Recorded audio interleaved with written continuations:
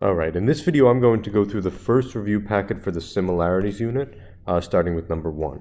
The accompanying diagram shows two similar triangles. Which proportion can be used to solve for x? So I'm looking for consistency here, right? A big side over a corresponding small side equals another big side over another corresponding small side, or vice versa. I can do a small side over a big side that corresponds to it, or another small side is equal to another big side that corresponds to it. So the first thing I look at is I'm going to go through each of my answer choices starting with A. That's saying x over 24, so the bottom side over the left-hand side of the big triangle is equal to the left-hand side over the bottom side, so that's inconsistent. You know, it's got to be the same proportion on each side. It's not big, small, or small, big. But for B, it's saying that big side of 24 over the side that would correspond to that in the other triangle is the 9, if I look at the placement, is equal to, and then it goes back to the small triangle, 15. Small over the corresponding side of the bigger triangle. Big over small is not equal to small over big. But if I get to choice 3, I notice that takes 32 over the corresponding 12, and then it goes back to the big triangle equals x over the corresponding 15. So that would be big over small equals big over small. So that's a consistent proportion that matches up the correct corresponding sides. For number 2, in the following diagram, BC is parallel to DE. If AB is 21, BD is 7, BC is 15, which of the following lengths is DE? Well, when I have overlapping triangles, I like to redraw them. So I'm going to draw the smaller triangle ABC. This isn't drawn to scale, but it gets the idea across. With the bottom side is 21 and BC is 15. And I'm going to draw the bigger triangle over here to the best of my abilities. That's A, D, E. And the reason I'm redrawing it is because they're overlapping, and it might be hard to notice that that entire length AD is 21 plus 7. So I'm not going to use that 7 in my proportion because that's actually not the side length of a triangle. It's just given to me to help find all of AD. And I'm looking for that ED right there. So I'm going to do a corresponding small side over a corresponding big side equals a corresponding small side over a corresponding big side. So 21 over 28 equals 15 over x. Now any proportion that when you cross multiply and multiply 15 and 28 and 21 and x is going to be a correct proportion. So even if your proportion looks a little different, but you end up at the same conclusion, that's still a correct proportion. So the missing value DE here is just 20. Number 3. A triangle has side lengths 12, 14, and 18. What is the perimeter of a similar triangle after a dilation with a scale factor of 2? So if there's a scale factor of 2, I'm just going to take each of these sides and double their length. So the 12 is going to turn into a side length that's 24. The 14 is going to turn into a side length that's 28. And the 18 is going to turn into a side length that's 36. And if I add all those together to get the perimeter, that's just going to be 88. For number 4, which of the following transformations represents a dilation? In terms of the operation you should be thinking about, you should be thinking about multiplication by a constant scale factor or division by a constant scale factor. Because division is pretty much the same thing as multiplication. Like if I'm dividing by 2 or multiplying by 1/2, that's the same effect. Now, this looks like a bump double switch, so that's not a dilation. This is just switching a sign, but you're not multiplying both of them by it. This looks like you added 3 to the 8 and added 3 to the 4, so that's not going to work. But here to get from 8 to 4, you can multiply by 1/2, and to get from 4 to 2, you can multiply by that same constant scale factor. So the scale factor to get from 8,4 to 4,2 must have been 1/2. Number 5. In the diagram below, AC and DE intersect at B. If angle D is congruent to angle E, AD is 6, EC is 10, and BC is 12.5, that's what that should say. Find the length of AB. Well, the reason they tell me angle D and angle E are the same is so that I could look at these vertical angles as well and make an argument that the triangles are similar by angle. Remember, if triangles are similar, then their sides are in proportion. So I'm going to take AD, say that corresponds to EC, and AB must then correspond to BC. Try to picture it if I were to rotate that around B, BC would line up with AB there. So I'm going to set up a proportion, a small side over its corresponding big side equals a small side over its corresponding big side. If I cross multiply there, 10x, 12.5 times 6 is 75, and if I divide out the 10, I find that x is equal to 7.5. In number 6, in triangle LMN shown below, medians, I'm thinking about a 2-to-1 ratio now, are drawn from L to M to points P and Q respectively. So there's a whole median, and there's a whole median. If MQ is equal to 60, then which of the following is the length of just MR? Well, if the whole length is 60, you got to think about if I want to break it up into a 2-to-1 ratio, that's 3 pieces altogether. So what I'm going to do is I'm going to take 60 and divide it by 3 to find the length of each of my pieces. So that means the smaller piece QR must be 20, and the larger piece RM must be 2 groups of 20, 40. The reason that occurs is because there should be a 2-to-1 ratio here. The reason I know 40 to 20 is a 2-to-1 ratio is because if I divide both of them by 20,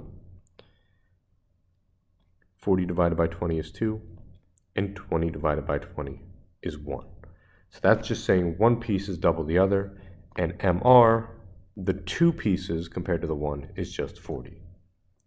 Now for a very similar problem, in the diagram below, points E and D are the midpoints of sides AC and BC. So if that's a midpoint, it's really telling you BE is a median and AD is a median as well, because it goes from a vertex of a triangle to the midpoint of the opposite side. So I'm still thinking about the 2-to-1 ratio here. What's the perimeter of triangle DEF? Well, they tell me AD is 30. And again, if I want to break that into a 2-to-1 ratio, I'm going to break it into 3 pieces by dividing it by 3. Put the smaller piece between the midpoint and the centroid. Double that, put the bigger piece between the vertex and the centroid. It tells me the whole length BE there is 24. Again, I'm going to do the same trick, where if I want to partition it into a 2-to-1 ratio, I'm going to divide it by 3, get 8, put 8 there, and 16 there. So I've got 2 sides, and they tell me that BA, or where do they say? AB is 28, right? And the relationship between this side and ED, a segment that connects the midpoints, is that it's still a 2-to-1 ratio because these triangles are similar. So I can just take half of 28 to find that the missing side length ED is 14. So when I add 8,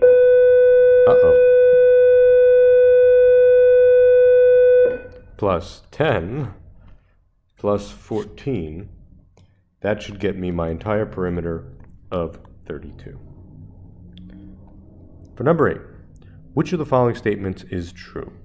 Well, again, if these triangles are similar because they both have a right angle and they share angle A, I'm looking for consistency. So let's see. I'm going to start with A. AC, a small side, over AE, its corresponding big side, all right, that looks pretty good, equals, wait a minute, AD is the side of the big triangle, so I know that's not going to work out. So that can't be true. But if I go to B, AB, a small side, over its corresponding big side AD, well, let's see, I should start with the small side again. BC, that's a small side, over its corresponding big side DE. So So that must be my consistent proportion because it's small over big equals small over big. Number 9. In the diagram shown, altitude AC is drawn to BD. If AD equals 12, DB equals 16, ooh, wish I gave myself more room here. Find the length of DC. Well, you need to ask yourself, it's a right triangle with an altitude dropped. So is this going to be one of those Hills proportions or one of those SAS proportions? The question you should ask yourself is, do we know any information about the altitude? Do we want to find him? Is he labeled as X? Or do we know the number of the length of AC? The answer to both those questions is no, I don't care about AC. So I'm not going to have my altitude in a proportion here. I must have a Hills proportion. So the entire hypotenuse is 16. And when I talk about my legs, your legs are on the outside of the triangle, of that big right triangle. So that's leg 1 and leg 2, as opposed to side 1 and side 2. So when I set this proportion up, my hypotenuse is 16 over one of my legs, which is 12. And now if that's the leg I use in that part of the proportion, it's the same leg in the other part of the proportion.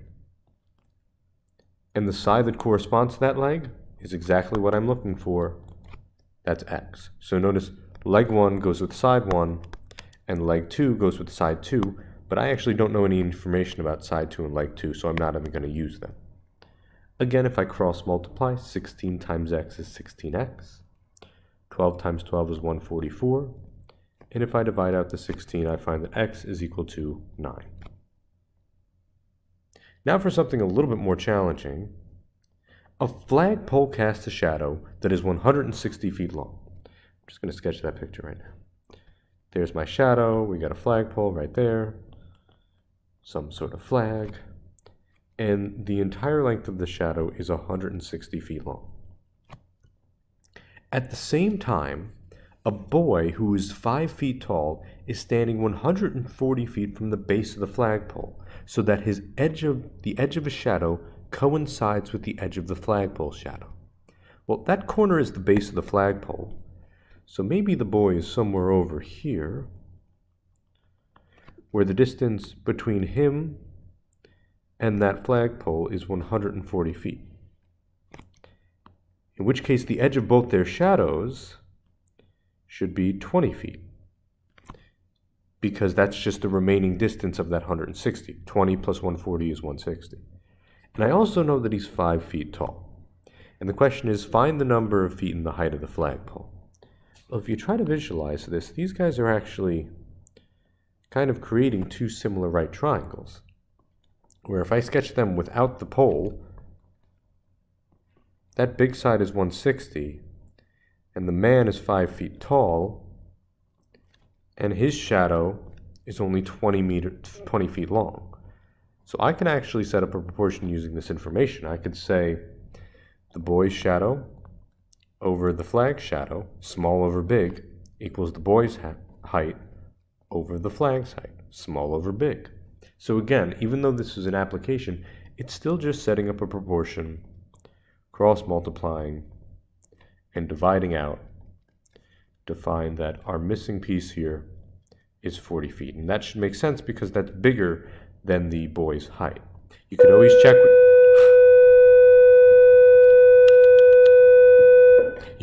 with a scale factor, right? To get from 20 to 160, I can multiply by 8. And to get from 5 to 40, I can also multiply by 8. So that checks out that the scale factor is constant. For number 11, Mn has endpoints -8, -5, and 2, 0. Remember when you plot those points to connect them with a straight edge so that your work is as precise as possible, because it really makes a difference for these partitioning problems. Right? And I want to find a point Q such that it segments MQ to QN into a 3:2 ratio, which means I'm going to partition it into 5 pieces altogether. Now, there's an algebraic portion you could do here, but my argument is that the graphical portion is a lot easier to work with. I'm going to make this into a right triangle here with MN as my hypotenuse. I'm going to make that horizontal distance right there between M and N and draw up that vertical distance right there. Now if I count the boxes, I'll call that point O, between M and O, that's actually 10 units long. And I'm going to just segment that bottom piece right there into 5 equal parts. To segment something that is 10 units long into 5 equal parts, each part should be 2 units long. So every 2 boxes I'm going to make a tick mark. 1, 2, 1, 2, 1, 2, 1, 2. And if it's a 3-to-2 ratio, I go to my third one in, that would give me 3 equal parts, and 2 equal parts on the other side. I can go straight up, and there's point Q right there. So if I count where Q is, that's 2 to the left and 2 down at -2, 2. For number 12, in the following diagram, CF is parallel to DG. Segment GE has a length that is 4 inches greater than the length of FG. So what that means is that if I label FG as X, 4 inches greater is just going to be 4 plus X, or X plus 4. I'm going to keep reading. If CD equals 15 inches, and CE equals 36 inches, then determine the length of GE. So that X plus 4 piece right there. Well, I have that 36, so I could do 36 and subtract away the 15 I know to find the length of DE to be 21. And because I know DG and CF are parallel, I can apply side splitter theorem here. I can do part over part equals part over part. Now this is not the only way to set up this proportion. X over X plus 4 equals 15 over 21. You could also recognize that this whole side length should be X plus X, which is 2X plus 4. And you could do a similar triangle proportion, but just to keep my numbers a little smaller, I'm going to use the side splitter theorem. So X times 21 is just 21X. And remember, if I'm multiplying 15 to X plus 4, I'm going to have to distribute that because I'm multiplying one term to 2 terms. So that's 15X. 4 times 15 is 60. If I subtract my 15X over, because I'm going on the other side of the equal sign, I'm trying to collect all my X's together. 15X minus 15X is 0. And 21 minus 15 is just 6. And if I divide out the 6, I find that my length of X is 10. Now be careful here. That's actually the length of FG. But I labeled GE to be X plus 4. So really, if I add 4 to that, the length of GE here is 10 plus 4, or just 14. So just be careful about what they're looking for there. Number 13.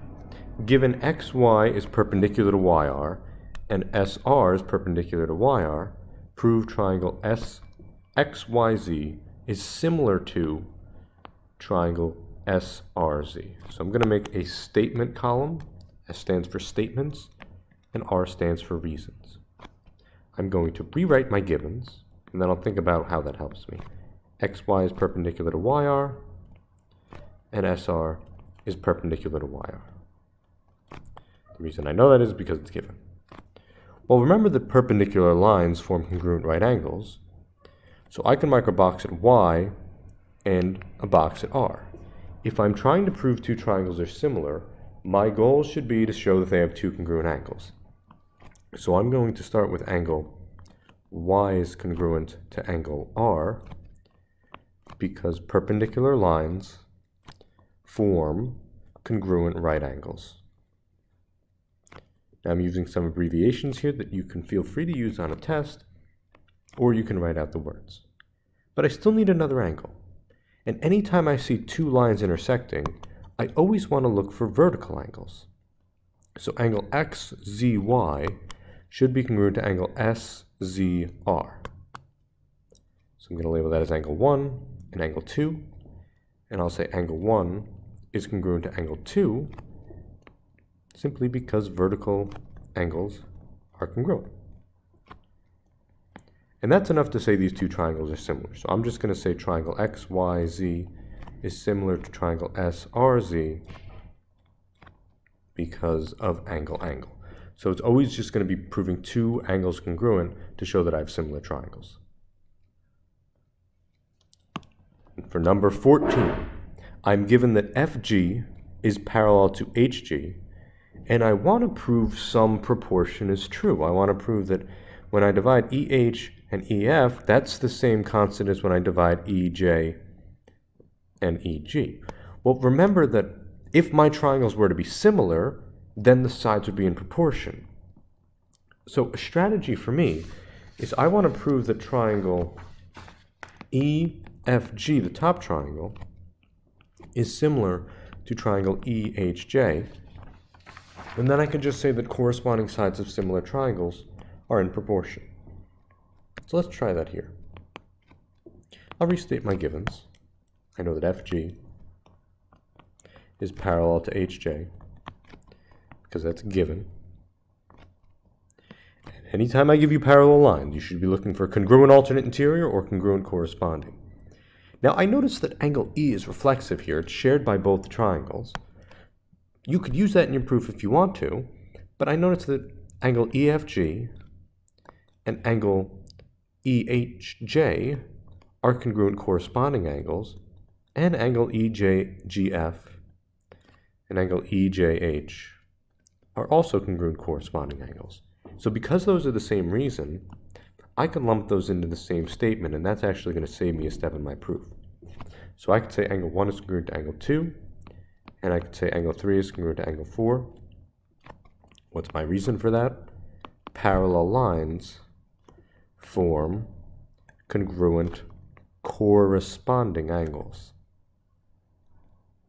And the reason I know those are corresponding, visually what I try to see is that if I take that angle and I slide it up the transversal, I translate it, it'll land right on top of the other angle. So if you notice, we've already proven two pairs of angles are congruent here. So that's enough to say that my top triangle EFG is similar to triangle EHJ by angle-angle, and they just asked me to prove that proportion right there. So that's just one extra step to say that EH divided by EF is congruent or equal to EJ over EG, simply because corresponding sides of similar triangles are proportional. Now you'll notice that's a lot to write, so if you want to, you're welcome to use the acronym CSSTP. Just remember what that stands for. Corresponding sides of similar triangles are in proportion.